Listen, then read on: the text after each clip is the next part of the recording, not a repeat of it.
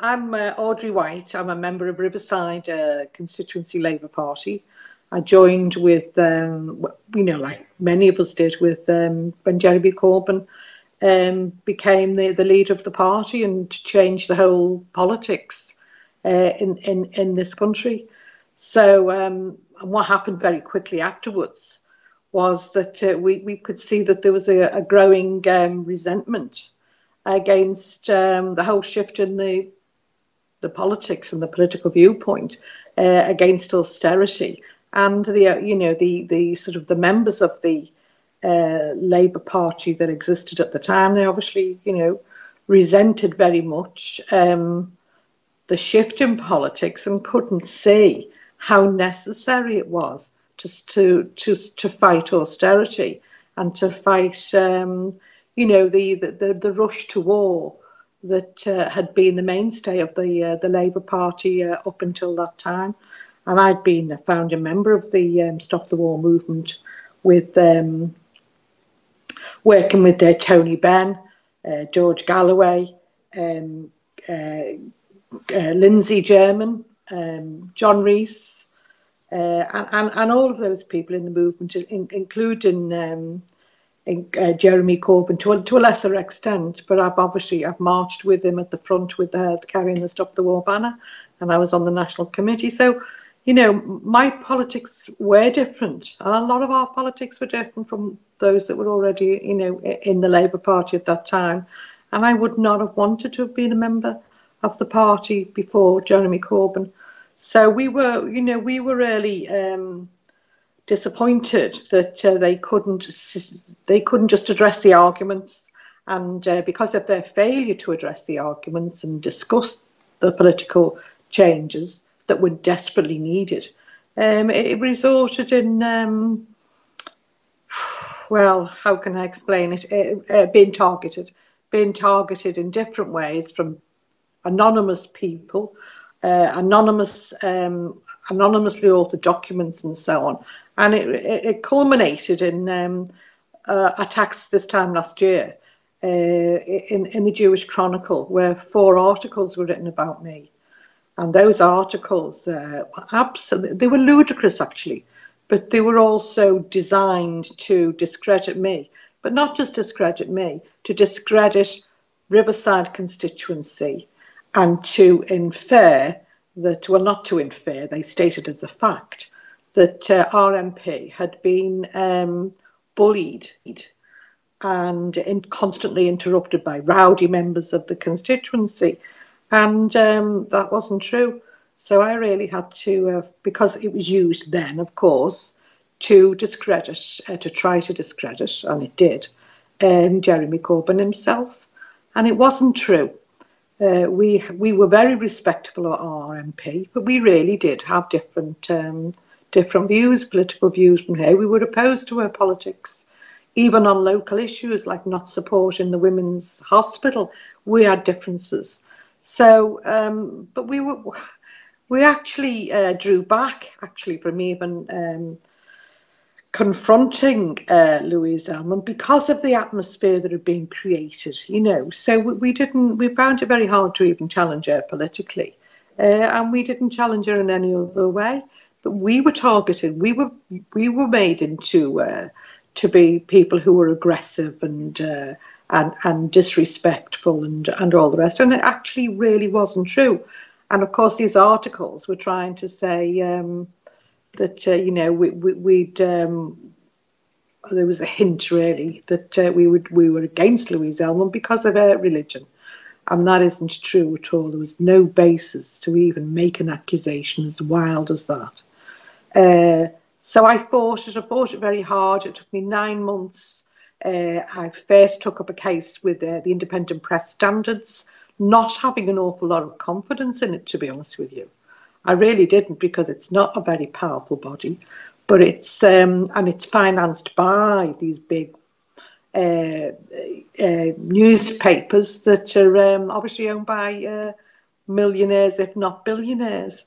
So I really didn't have, but I did fight very, very, very hard.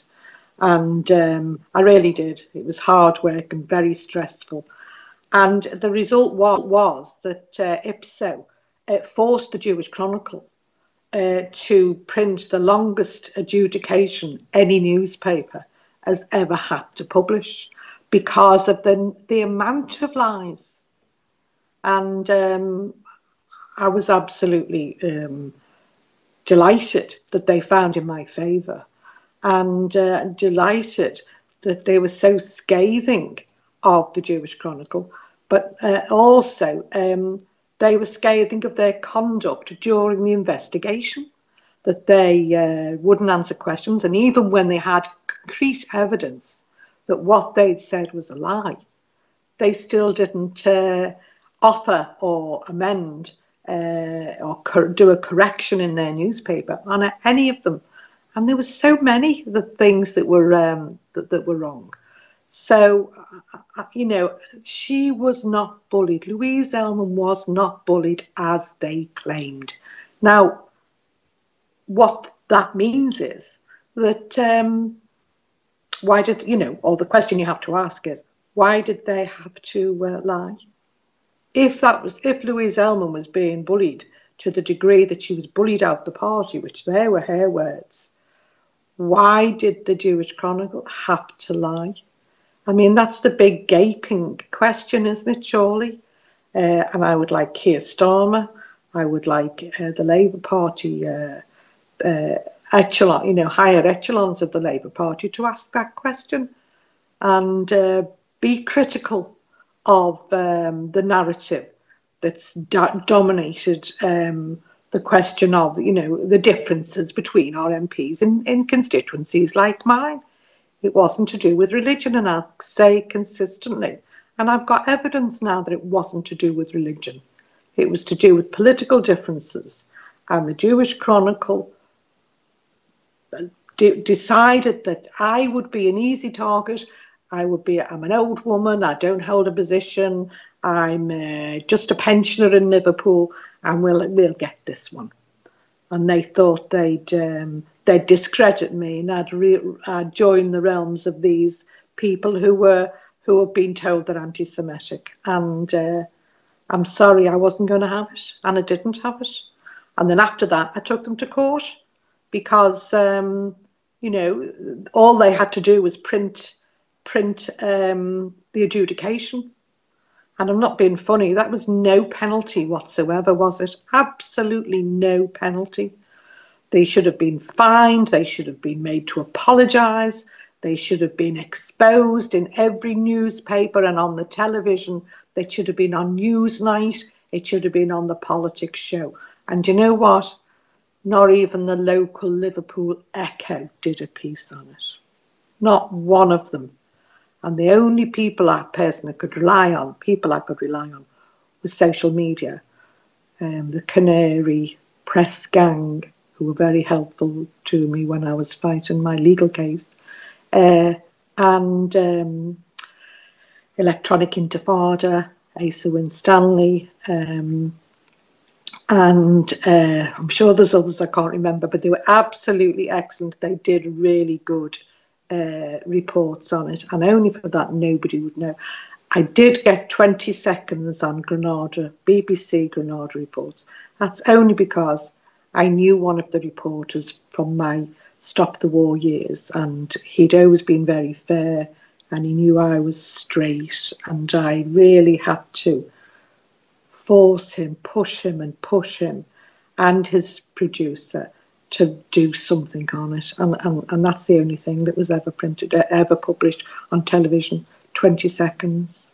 So yeah, it was really worth fighting for, though, and I think it was a great victory for other people to know that, well, hang on, it is worth having a fighting back against these people, because when you fight back, you get a chance to win, and it's great when you win because you vindicated, and you also vindicate. I vindicated my constituency, and I vindicated the views of us on the left who, you know, we're not anti-Semites. We are fighting for a fairer world.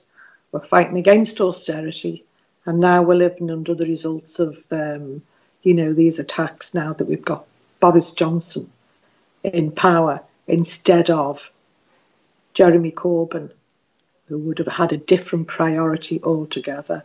So it's a criminal act that this newspaper did, as far as I'm concerned, and the people who fed that newspaper, they are responsible in part for us having Boris Johnson manage in the interest of capital rather than the interest of ordinary working people. Well, yes, I got all my costs. I got an apology, and which again wasn't reported, but the Jewish Chronicle had to do it, and Twitter and social media, Facebook and so on, took over and got it out there to some degree. But yes, I won damages, and I don't want to say what the damages are, but they were substantial, and I'm giving every penny of that back to the movement. And I'm going to, not probably shout about it, but obviously let people know that it came from. If I give £1,000, for instance, to the food bank recently for the fans, the sport, the fans, the Liverpool and Everton football clubs, fans against for food banks, and I give them £1,000, and I know each time I'm going to be saying this is compliments of the victory. The vindication of Riverside constituency in me against the Jewish Chronicle, because I want to make that political point every time I spend that money, because I never did it for any money.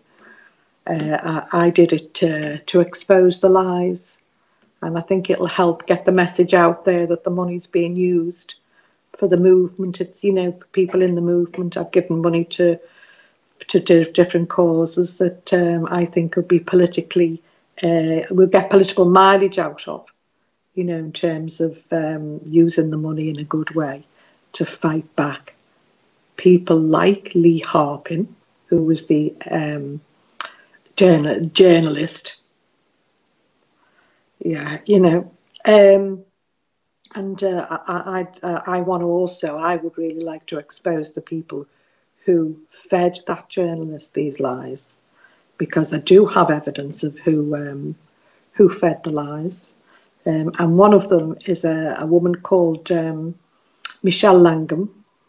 I've got screenshots of her actually tweeting directly to Lee Harpin lies against me. So, could I have a court case against her? Probably could. Well, definitely could. But the point is, can you be bothered? Little no-mark who is feeding people like Lee Harpin. I mean, these people should be exposed. And I intend to expose them within the movement, because they should be isolated. They've been played a dirty role in discrediting our party.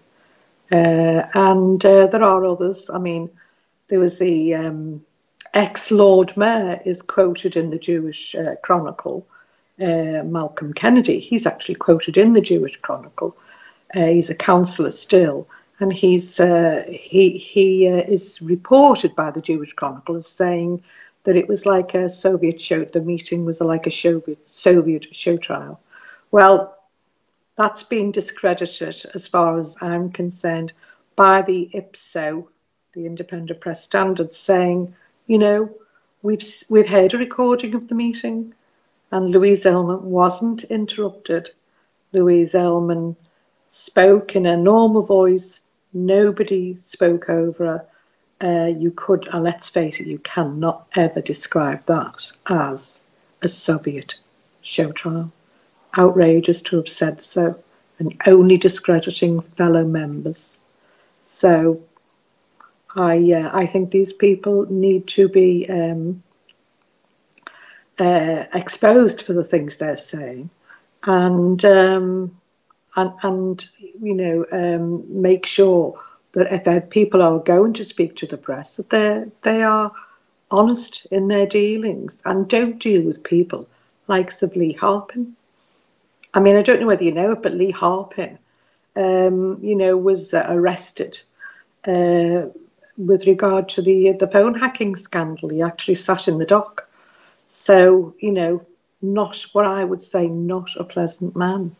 And why would you fabricate things and then put this in, and also, by the way, information, confidential information into the hands of people like Lee Harpin to be twisted and turned and used against the party, because that's the way I see it. It was the party that came under attack. Yes, we were suspended for a while. I think it was getting on for 18 months.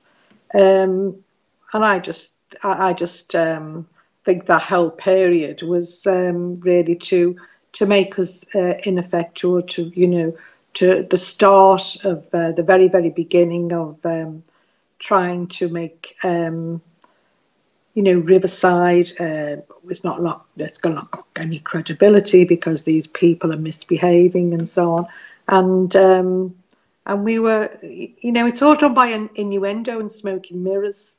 So Riverside couldn't meet for a long time. But we did all the campaigns. So, in that sense, it didn't stop us from supporting people on the picket line for being against the cuts to the fire service, which were being introduced by the Labour Council. So it didn't stop us from building these campaigns and defending the women's hospital, supporting ISS workers who were fighting for sick pay in the hospitals, all the things that we as a CLP should have been doing as individuals. Well, the left were anyway. The left were out there, the real left, and we were out there campaigning. So although we couldn't function with resolutions and delegates and so on, we did work very hard at doing the best we could. Yesterday we heard... we talk about reports, and this is an 860 pages, I understand, 860 pages. I think, we should have some transparency. Let's see the report. I want to see that report. The number of complaints I've made, and very legitimate complaints, but I must have looked like a crank over the years because I kept chasing and chasing and chasing them because they were never addressed. So, and there's people all around the country. Don't you remember Ian McNicol? He suspended 125,000 people who weren't allowed to vote. I mean, that's wholesale witch hunt, isn't it? Against new members. It wasn't a rule that's been used before. So, yeah, it's gone on, and it's only gone on since we've had Jeremy Corbyn as the leader of the party. So we know what the political leaning of these or lack of investigations. I think if you were a person on the left who complained against somebody, probably most likely on the right, you were ignored and so on. But to do that, you'd have to have staff that you could rely on, and I have no faith in the machinery, those who control the machinery. And I don't mean Jenny Formby here. I mean, a lot of the regional officials and so on. From my own experiences and others around me, absolutely awful. So I don't know how we can expect them to do the right thing. I think people should be reinstated, because this report does expose there's been real failings in the compliance department. It's obvious from anyone who's ever had anything to do with the compliance department. We should be implementing the Chakrabarty report in full, and it should be on the lines of natural justice. And a lot of these cases should be reviewed, absolutely should be reviewed, but under those terms, not under the terms that exist now, and with people who really are independent and in the open. Who said what against you? where did this information come from? Who said that? Why are we answering things we don't even know who the people are who our accusers are? Quite often, we don't have any fairness, and I think it should all be reviewed after we've introduced absolutely in full the Chakrabarti report, and the Chakrabarti report, and everything is actually open and transparent, that you know what people, like in a court of law, for God's sake. It's just absolutely ridiculous that the Labour Party is a law unto itself. Well, actually, no, I don't have an awful lot of faith in him at all. I just think, you're talking to Liverpool here. We had the Hillsborough, and, I think you'll find that Keir Starmer's doesn't come out well. Keir Starmer doesn't come out well on the Hillsborough situation. I think that alone makes us go, no, I'm sorry, I don't have a lot of faith in him doing that. But also, I think he's giving us no assurances that that he is going to do the right thing. I mean, I have contacted him over the IPSO. I don't know how many people have sent him the IPSO report, the Jewish Chronicle apology, the result of the libel case, and you'd think it never happened. You'd think there wasn't one person in the country that didn't have evidence, and there is at least me and probably and a few others. But and that's very, very difficult thing to do, and to ignore what's gone on already. It wouldn't fill you with any confidence that he's going to do the right thing. I've not heard him say anything about the Chakrabarti report. He should be right behind it, shouldn't he? I mean, his role, his legal prowess, you would think it would be the first thing he would want to do, and to assure members that the compliance unit, the investigation compliance unit, was fit for purpose.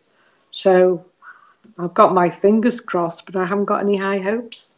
I mean, I've been on Red Watch and things like that, and threatened with my life over the years.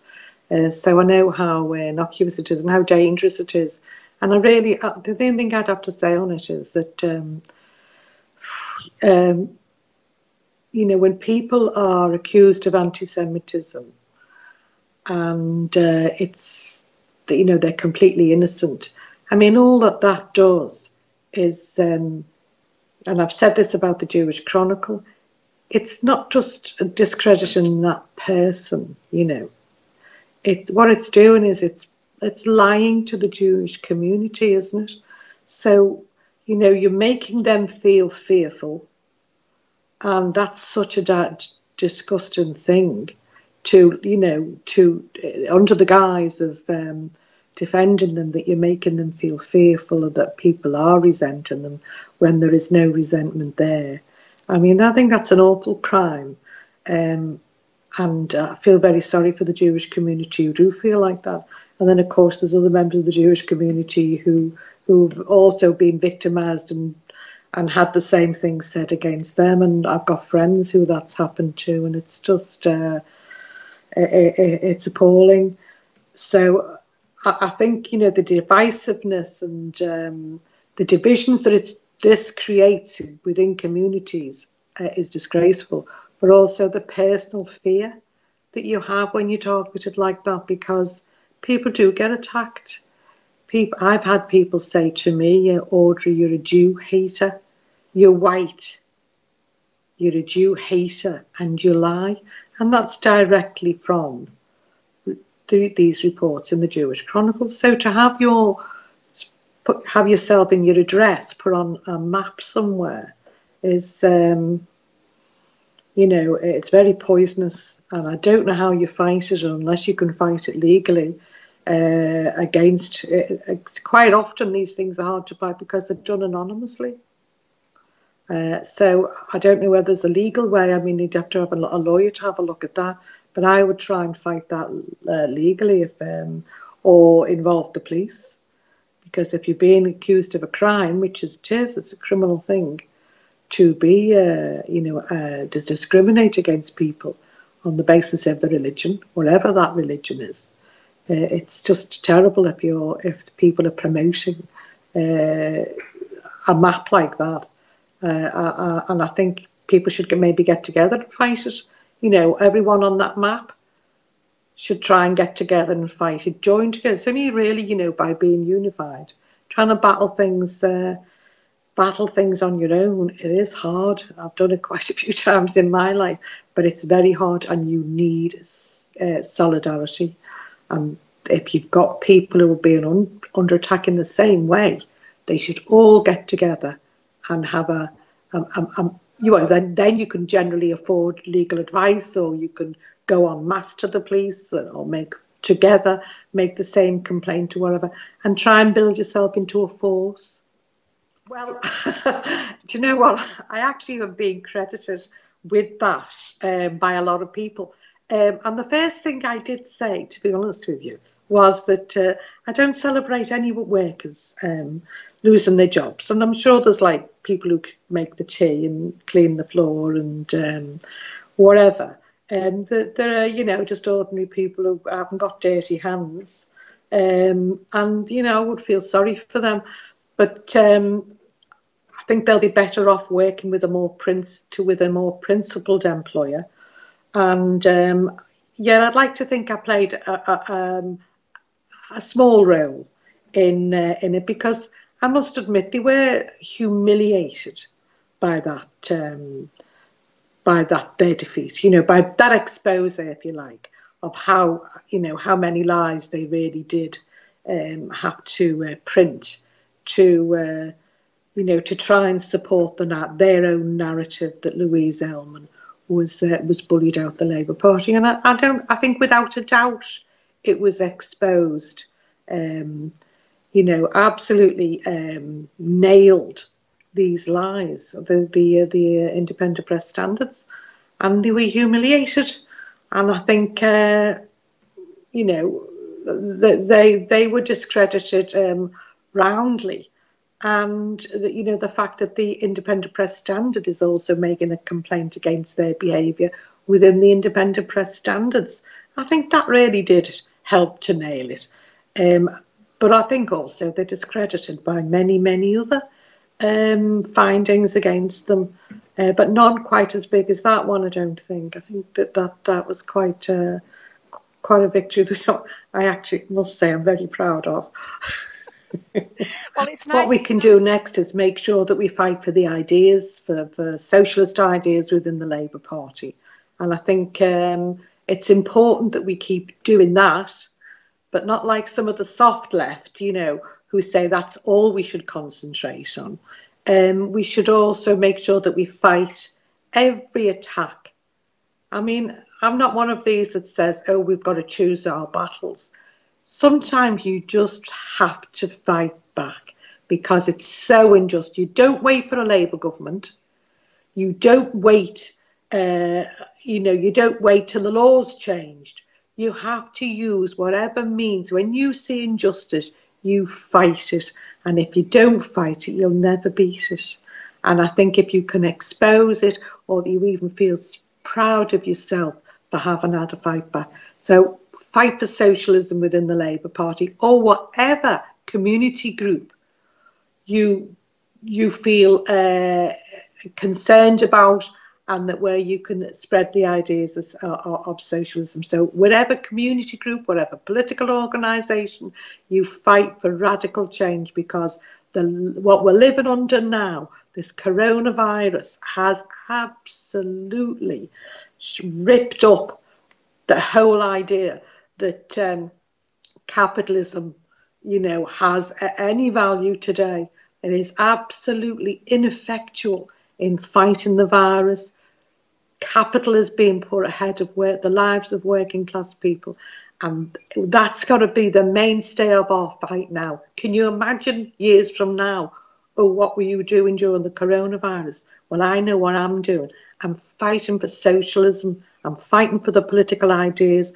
I want to make sure that when this is over, that Boris Johnson, the Tory government and the establishment in this country is absolutely finished, and that we get a real socialist party, and we've got to push these soft left leaders who are really will be teetering, you know. We won't know which way they'll be going, but I hope that they listen what's going on below, because the working class people are sick of this situation and seeing people dying in their thousands around them, and we've got to make sure that we're a part of that battle on behalf of the working class.